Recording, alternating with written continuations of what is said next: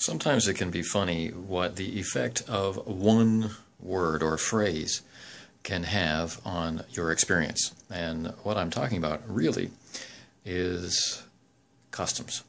A few years ago, I had a large shipment of Starfleet Battles material held in customs for over a week while they wanted to charge me an import duty for that's applied to video games.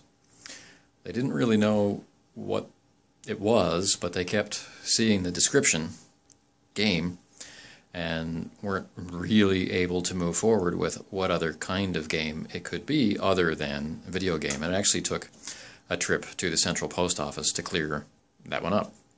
Now, in this case, I ordered from Cubicle 7, and I want to say right from the very beginning that Cubicle 7 has been awesome. Yeah, I don't really fault them for what happened. However, the description of the material that I ordered was listed as graphic novels. Now, what I ordered, of course, was role-playing game books. So the safe description would be books. But what's really the difference, or what could possibly be the difference between a graphic novel and just a book? Well, the difference is actually a month sitting in customs. So this package was actually ordered on the 1st of December. It's now the 7th of January, and it arrived in Korea long, long ago.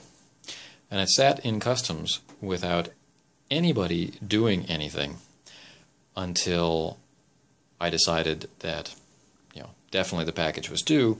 I contacted Cubicle 7. They immediately got back to me with tracking numbers and contact information. I got a hold of the courier company, and then they said, oh, well, yeah, we've had it here. After I dealt with the held in customs issue, it then took an additional 4 days for this to be delivered to me. So right now, the courier, TNT, is not my favorite courier company in the world. Now, the box has been opened by customs and then taped up, so I can't really comment on the packing. So there won't be too many comments about the way the product has been put into the box. But it was nicely put back together by customs, which is a nice change. Inside the box, peanuts and bubble wrap, which is an excellent combination. I'm starting to feel better already. Well bubble wrapped they were. So I've got them open now, and what I've ordered here are two different game lines. One's a bundle, and one's just the core book. And you can imagine what they are. Did you guess Doctor Who? This gorgeous product is what I ordered. And truly, that's a stunning cover. I'm not going to open it just yet. We'll go on to the next piece. Part of the same bundle was the Game Master's screen, right? Hard as they are now. Next is the Legends book and the Art of War supplement. This bundle also included the Bestiary, but it was not available at the time that the bundle shipped, so it will be coming in a later shipment in a week or so. And the last is Yggdrasil, which I've had in PDF for a while, and I liked it enough that I wanted a hardcover version of it. And seeing these books like this now, it has me thinking that I may, when the trilogy that is stemming from Kuro is further developed, I'll probably be going for those core books as well. These really are lovely. As you can see, looking inside, there are cultural and thematic elements reinforced throughout.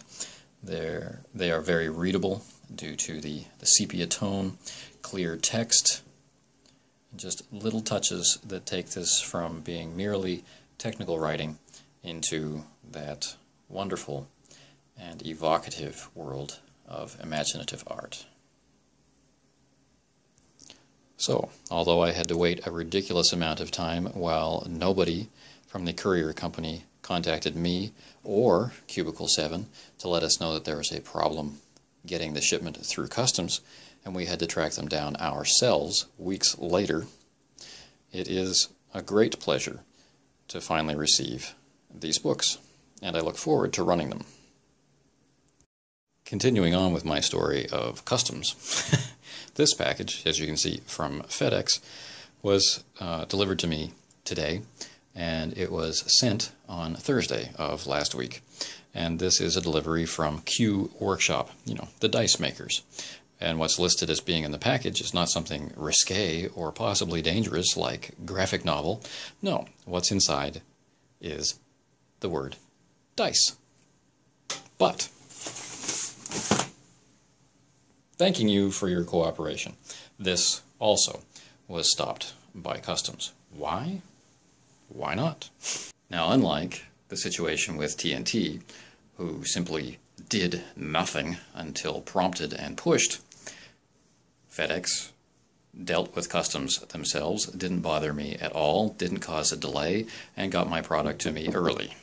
Once again, we cannot fault Korean customs for their willingness to use tape to seal up what they've done. Although I have another story which I'll tell another time. Okay, so inside, something from Q Workshop, I ordered the standard dice for Arkham Horror to go with my recent acquisition of that game. So these aren't the blessed and cursed dice, these are just the standard dice. Let's take a look.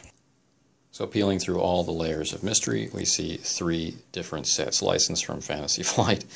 And it always seems to be, no matter how you work it out, you'll need at least 3 sets of dice for any Fantasy Flight game. So clearly they've had a rough ride and been handled by customs. It looks like one's missing, but it's not. It's just slid underneath. So I'll take these out when I'm not at work. So here are the dice. They're numbered normally, although artistically, from 1 through 4.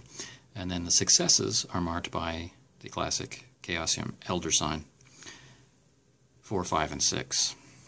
So 1, 2, 3, 4, not a success. 5 and 6 is a success. So it's easy to see on the dice. You don't have to recognize what a 5 or a 6 might mean.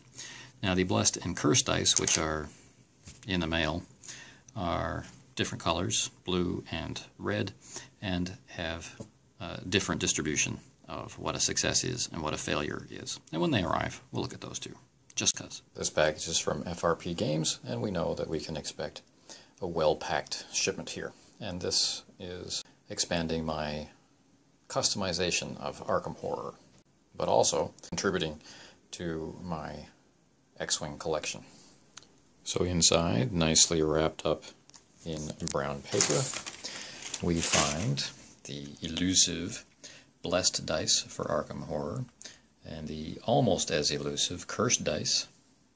I've only managed to get 1 set of each, and I understand from looking at the statistics that I will need more, but at least this is a little bit of fun for now. Also, it was so difficult to actually get someone to send me the expansion for X-Wing, an X-Wing expansion. So here's 1, and I have another 1 coming, so that will be nice. So these are the blessed and cursed dice for Arkham Horror. Blessed, cursed. And as you can see, the distribution of dice is, or the distribution of successes on the dice is different than for the standard Arkham Horror dice. For Arkham Horror, you get a success on a 5 or a 6 in normal conditions, but when you are blessed, this extends successes to a 4. You can see the 6 there. But when you're cursed, only a 6 is a success. So 1 through 5 is failure, and then 6 is the success. So, while it's not difficult to know that a 4 or better is a success, or only a 6 is a success, or 5 or better is a success, it is kind of nice to be able to switch to a different and easily read set of dice. Now, online you can read some complaints about the quality of the faces of the dice. These ones are consistent, so I cannot say that those complaints hold true in my experience, but this is just 2 sets of 5 dice with all the dice in the world. Who can say? So for now, at any rate, this ends my story of, or my tale of woe with customs and international shipping. It's not always sunshine, roses, and cool packages.